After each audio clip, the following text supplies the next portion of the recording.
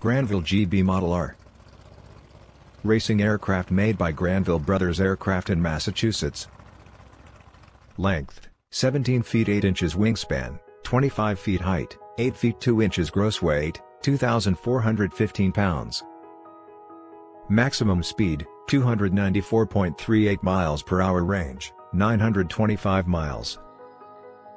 Piloted by Jimmy Doolittle, the R1 won the 1932 Thompson Trophy race. Set FAI World Land Plane speed of 296 miles per hour. In 1932, R2, identical to the R1, was built with a smaller power plant, Pratt & Whitney R985.